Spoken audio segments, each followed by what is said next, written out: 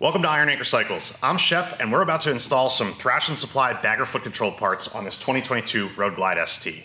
Now, as you can see, this bike's up here on the lift, and it's got a whole bunch of disassembly done to it, and it's got some other parts going on as well. We're in the midst of doing a whole bunch of stuff for this particular customer, but decided to take a little detour and do a video specifically on installing this big stack of Thrashin stuff that we've got here on the lift. If you are interested in the rest of the build, there's another video that'll walk you through everything we're doing, but we wanted to go ahead and do an install video on all these parts just because I don't think we've done a video showing this complete setup from Thrashin.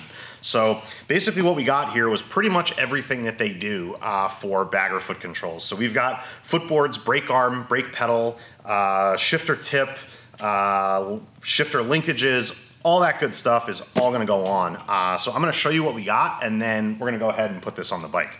So this is not gonna be any particular order. I'm just gonna open up these boxes and go through what we have so you kind of see it's maybe not totally in order.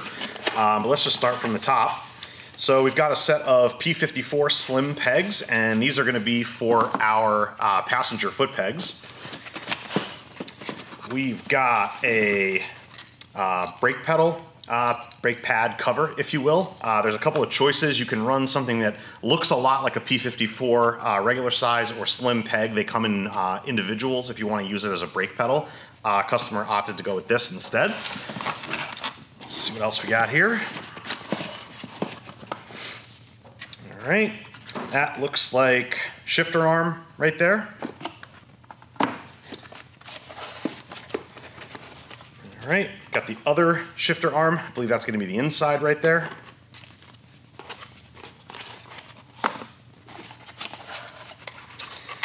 Shifter tip.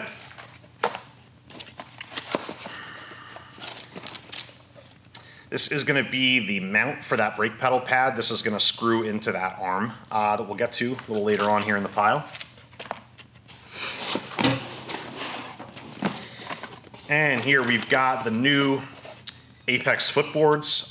These I actually have not done before myself. I'd only seen them on other bikes that have come into the shop, but we haven't actually installed them. I think these look awesome, and I'm excited to see what they look like on this bike. And lastly, this should be the adjustable brake assembly.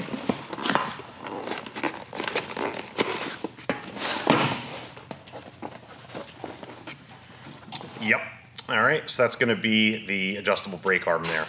So we've got all these parts to go in. If you're paying attention, you'll notice there is one piece that we did not get, and that was the shifter linkage itself. Obviously on the baggers, it's a long one like this. Thrashin does make those as well as some others. This particular customer opted to get something that wasn't available right away, so we're waiting on that part, and we're just gonna assemble it as is with the OE shifter linkage, and we'll swap that piece out when that other one arrives. So basically, that's all the parts to go on, and we're just gonna dig in and start getting these installed. One other thing I'll point out is if your bike didn't have passenger pegs to begin with, like a Road Glide ST, for example, you're gonna need to get the peg mounts themselves. So these are a pretty generic part. Thrashin doesn't make these. I don't think they do anyway. You can get these from a dealership. These happen to come from Drag, so you know, we just ordered these with everything else. So we're gonna put these on to do the rear pegs, and then we'll keep rolling with everything else. But I'm gonna reposition the camera, and we'll dig in, and we'll show you how all this stuff goes on. All right, so like I said, we're gonna go ahead and just start with the passenger foot pegs for no reason in particular, other than that's where we're at. So basically the first thing we gotta do is get these mounts installed. Now, they'll come out of the box. If you get them from Harley, they'll probably have instructions with them. If you get the aftermarket ones, they won't. Not super difficult to install. You just kind of have to figure out which one is left and which one is right, and they are directional. And then you gotta make sure you mount it the correct way as opposed to upside down. So basically, you've got 3 threaded holes here that will all come with plugs in them if you didn't have pegs on there already. And then the bottom hole, which is open. So basically what you have here is the ability to move this thing to 3 different positions. Now, if you try to put this on upside down, which would be with the big slot at the top as opposed to the bottom, what you'll realize is that the holes won't line up in any other position except for the top. It'll hang off the bottom that way. So goes on with the one hole at the top and the slot facing down. The next thing you have to kind of figure out is you've got 2 different kinds of bolts here. You've got one sort of regular bolt there, and then you got another one that's got a shoulder on it. with a little bit of trial and error, if you don't already kind of have an idea, you'll see that there are different thread sizes. So the big bolt goes in the top, the small bolt goes in the bottom. That will also help you, if you couldn't figure this out up down before, this stepped bolt fits through the slot. It doesn't fit through the hole. So again, pretty easy to figure out if you're doing it wrong, but that's just how it goes. So the first thing we're gonna do is, and these come pre-Loctited, which is kind of nice, we're gonna go ahead and get this installed. There's a lock washer for the top bolt. That's gonna go through our hole here, and we just opted for the middle position for these. They can obviously be moved, like I said, up one spot or down. The middle's a pretty good starting point, I think, so if a customer wants to move them, it can go up or down if he wants. So we'll just start by threading that guy in there. And then we'll get the bottom one started as well. Okay. And then just get a ratchet and we'll tighten this down. So like I said, there's lots of ways to tell if you've got this thing on the right way or not. Another way to tell is the angle of the mount itself. You want that facing back, not forwards, just like foot pegs would be on rider position. The idea is that if the bike leans over too far or goes down, the pegs will fold up and in. If it was pointed forwards as opposed to backwards, that wouldn't work properly.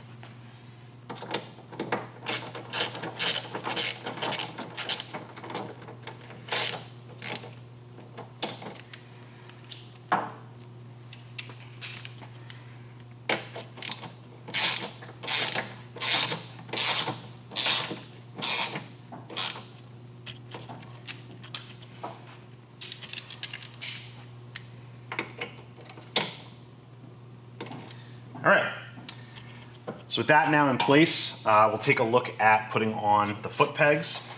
And basically what you've got, the way these come from Thrashin, is you've got the peg itself, you've got the clevis, and you got a bolt to put it together.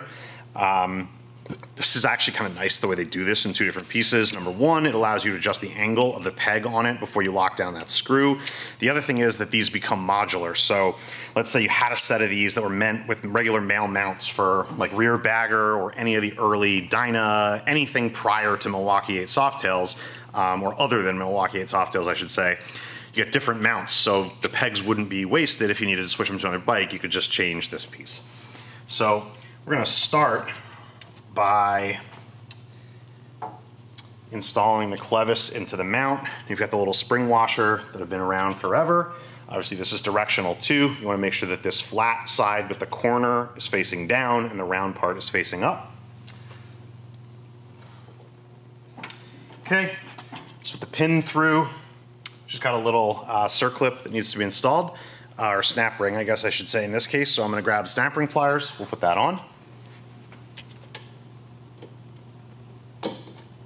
All right, so just make sure that's fully seated in that groove there, be locked in place. And now we're gonna grab the peg, slide that on, and with a little bit of Loctite on the ARP fastener, go ahead and install that through the peg.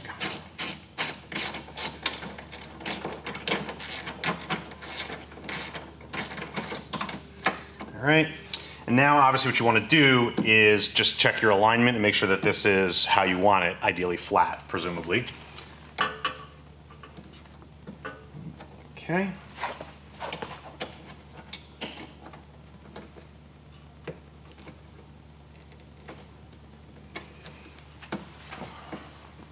All right. Got one more little turn. And those are going to be your rear pegs. So we're going to do the same thing on the other side. I won't show that because it's exactly the same. And then we'll just move up to the front and we'll get started on that.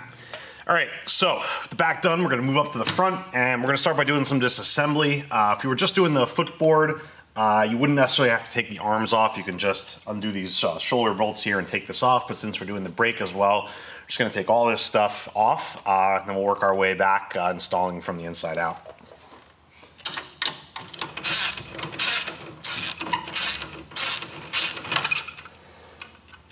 All right, so the first thing we're gonna do is we're gonna unbolt this master cylinder to give us a little bit more clearance in order to get the cotter and clevis pins out that hold the brake arm itself to the master.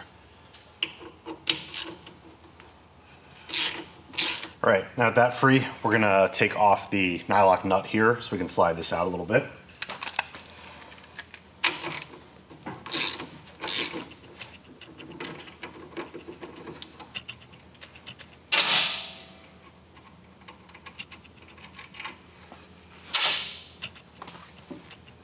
All right, and now the trick is to try to get in here to be able to undo this, which would certainly be easier to do with your pipe off, although we're not taking the pipe off right now for anything else, so I'm gonna try and do it with the pipe in place. Might just take a minute, but we'll get it out.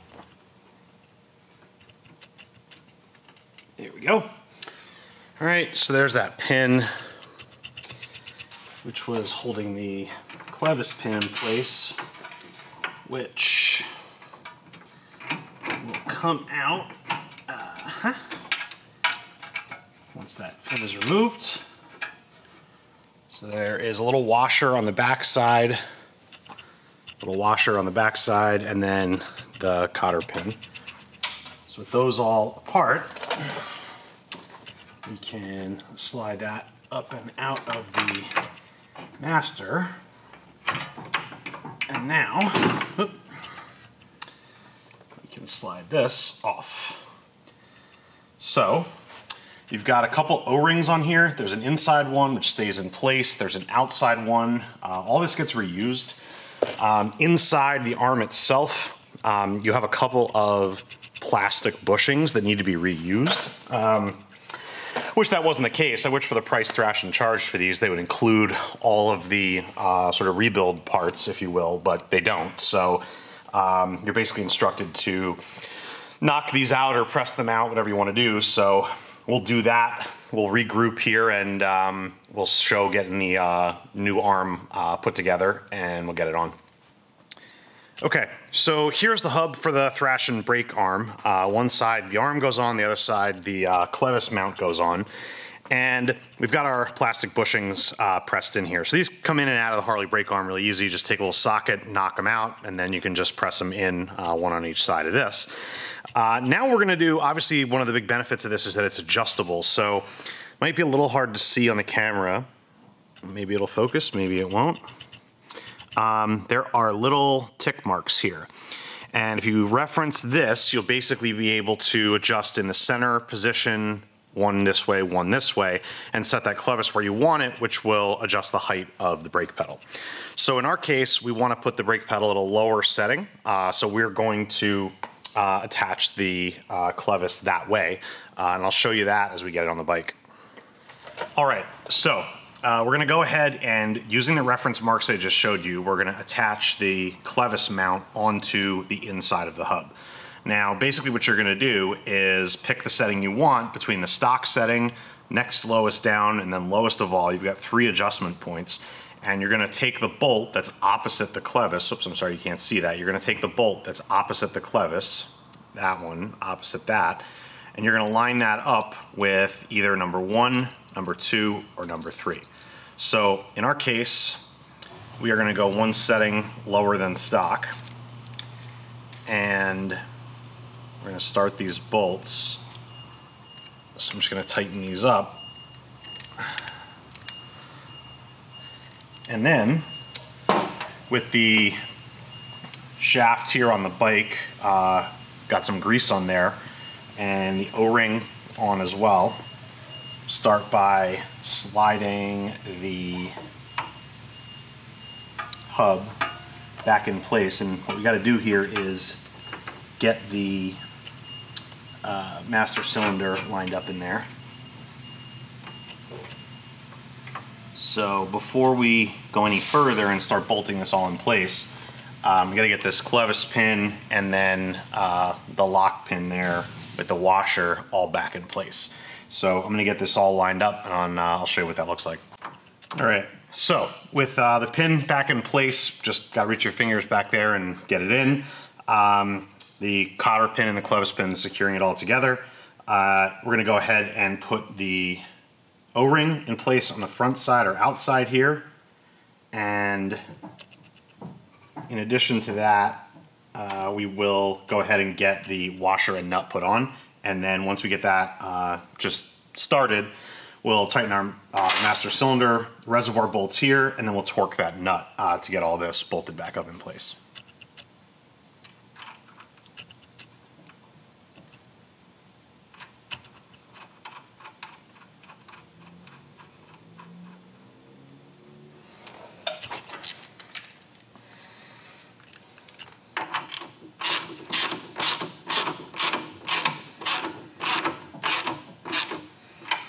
Alright, so with that just not torque tight, but just sort of hand tight there, we're good. I'm going to put a little bit of Loctite on these two master cylinder bolts that we took out. Grab that.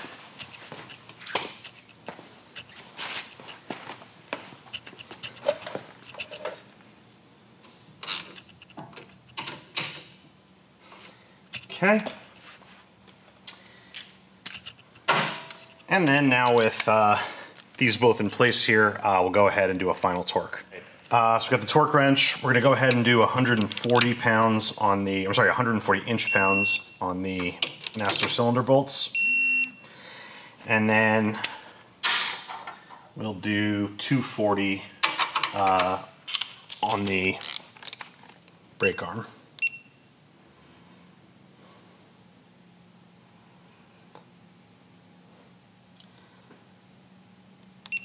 And that is 240 inch-pounds, not foot-pounds.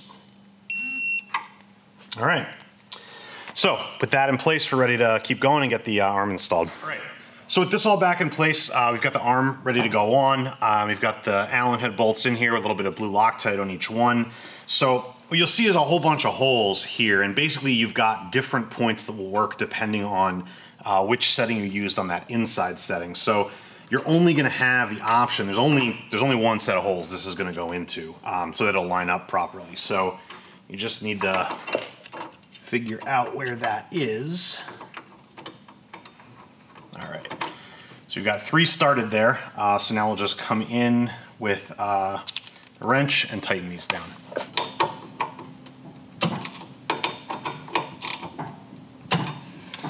Okay. All right, so with the brake arm fully installed, obviously we can come back here and put the pedal on afterwards. I'm gonna take the OE footboard and I'm gonna reinstall this. Now, just to give you a little preview here, the new Thrashin board is gonna reuse these arms and it's gonna mount using these shoulder bolts. Now, it'll be easier to put this on and make sure that these are aligned the way they should be to just do it this way and then take the bolts off once this is all back on the bike. So that's what I'm gonna do. You don't necessarily have to, I just think it's easier this way. So obviously, just a quick note, these bolts, we went to the wire wheel and took all the old Loctite off of there and then just added some fresh new. So with that in place, you can see this arm is definitely lower now than it was before. And also, this is the shorter of the 2 arms. So there's a stock length and then it's either 1 or 2 under. I can't remember the difference. It might be 2 under. That's what this one is. So it's the shorter of the 2. So my next move is we're gonna go ahead and deal with this footboard. So I'm just gonna grab the wrenches to take the board off the arms and then we'll go ahead and look at getting the new Thrashin board put on. All right, so with a couple wrenches here, go ahead and get this taken off.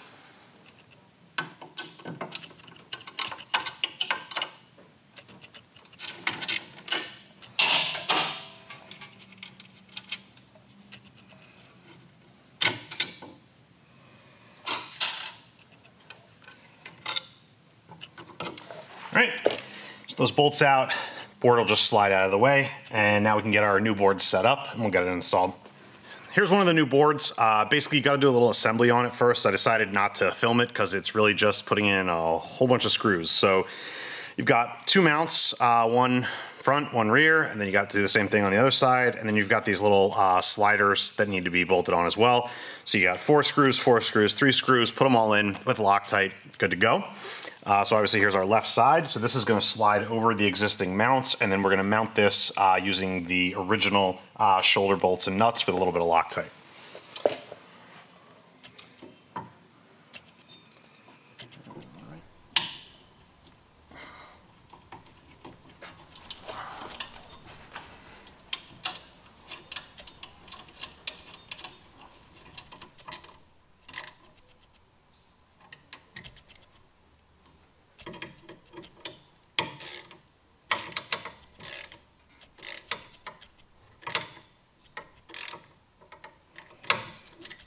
All right, so there's our board installed. I did say you were going to use the original shoulder bolts and nuts. We didn't use the nuts. They just thread into the other side of the mount in this case. So these fit really well. They're snug. I know a lot of times, you know, certain boards, you put them on, they can rattle around. These mounts that Harley uses aren't the greatest design, so coming up with something that mounts well to them can be challenging, but this looks really great. I'm pretty stoked on this. So we're gonna go ahead and get the pedal pad put on now, and we'll start to wrap up this side. All right, so we've got the pad and we've got the adapter. This pad will bolt onto a stock Harley brake arm if you wanna do that.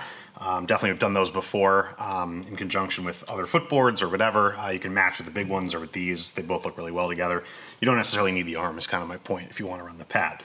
To run the pad on the arm, you need the adapter plate, which is sort of this right angle piece that will bolt onto the arm, and then the pad bolts on there. So the first step is going to be to take the Allen head screw that comes with the adapter, put a little Loctite on that, and get that started in here. A quick little install note, this does have to go on in this order. If you try to put the pad on to the brake pedal first, this bolt won't clear that bolt that's going to be back there, so you won't be able to get it on.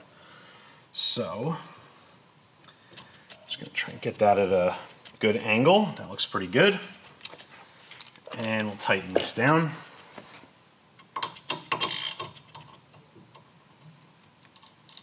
All right, and then a little bit of Loctite on the bolt for the pad. We'll set that in place here.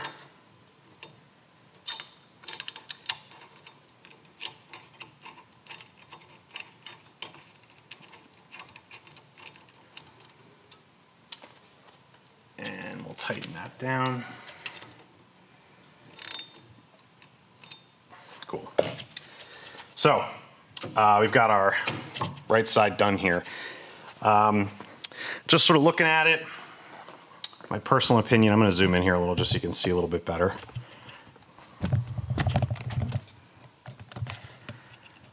I really like the Apex footboard. I think it's a good shape. It's got a good design, smaller than the original. I'm not a big fan of using foot pegs for brake pedals. So I mentioned earlier you could use like a P54 slim peg or a full-size P54. I just don't think that looks exactly right. I prefer something that's a pedal myself. This one, however, it looks a little bit disproportionate to me. I wish it was just a little bit smaller. Almost if it was actually the size of that adapter that sort of is only kind of comes out to here. I think that would look a little bit better. But I think we just kind of got to get it all together, get it back down, and we'll see what the customer's feelings are on it. But it's a good looking setup. I just think with this small footboard, the brake pedal just looks a little bit big, but we'll see how it goes when we get it all together. But for the moment, we're good here. I'm going to move over to the other side and we'll get the other footboard on and that linkage done. All right, so we're over here on the left side of the bike and we're going to start by doing some disassembly and get some of this stock stuff out of the way so that we can just go ahead and get the new parts put on. So I'm going to start by doing the footboard, just like we did on the other side. All right, and then next we'll move up and start to take apart the shifter assembly here.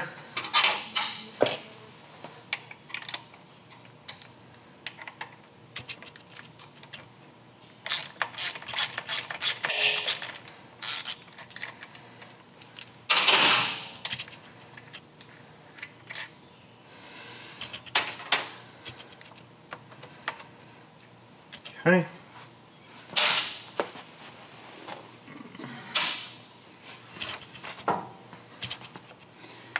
Right, and we'll get the inner shifter taken off here.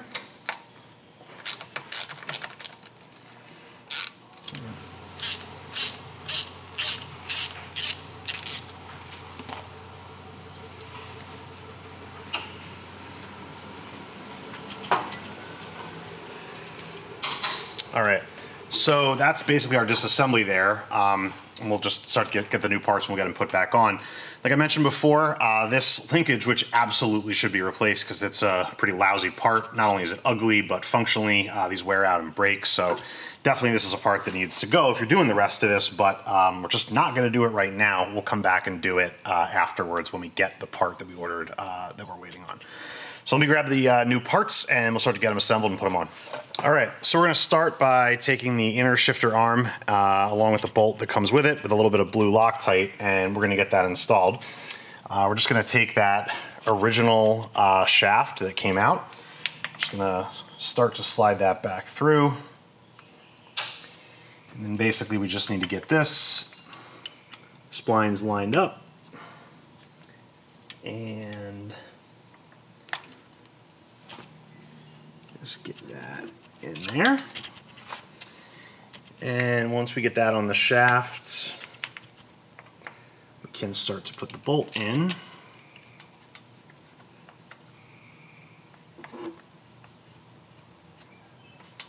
Okay.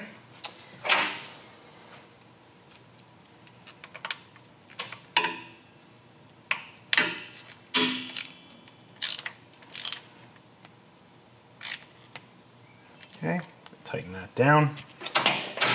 Now I will take the shifter linkage and get that started and find what I did with the bolt for it, or the nut I should say. And we'll put a drop of Loctite on here.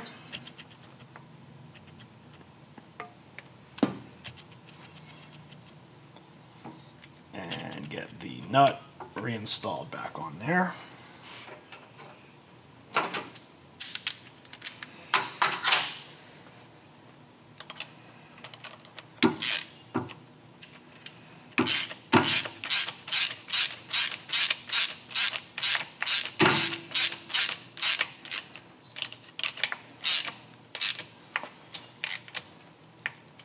Okay, all right, so we got that back in place, and now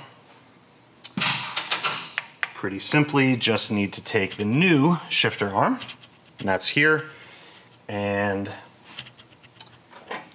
take the bolt out.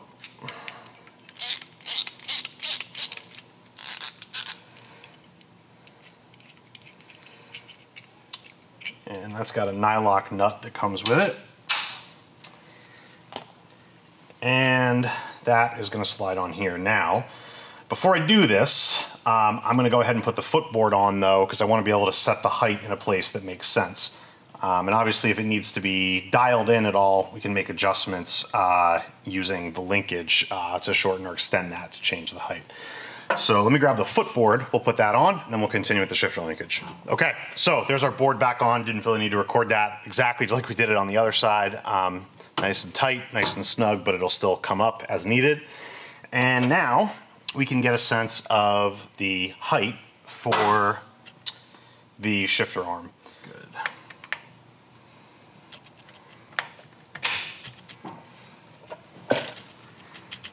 It's probably a pretty good spot right there. So we'll take our hardware and get that installed.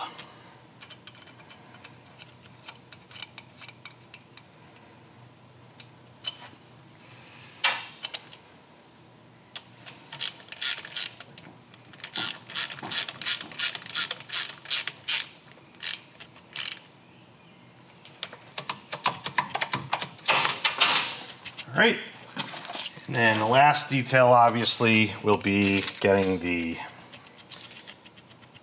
shifter tip itself installed.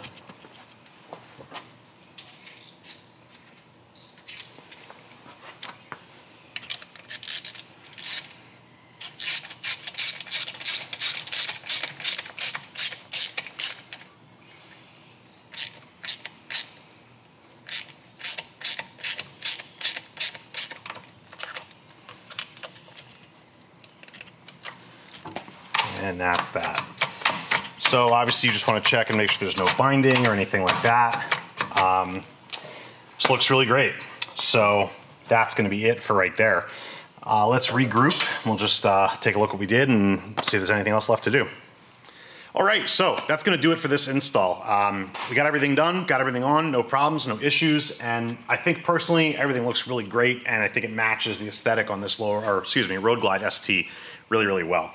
Obviously we started, like I said, with the passenger stuff here, pegs and the mounts. Went up and did the rider stuff with the Apex footboards, the brake arm, the pedal and pad, along with the other side, the Apex boards as well, passenger stuff, shifter linkage, shifter tip, all that stuff.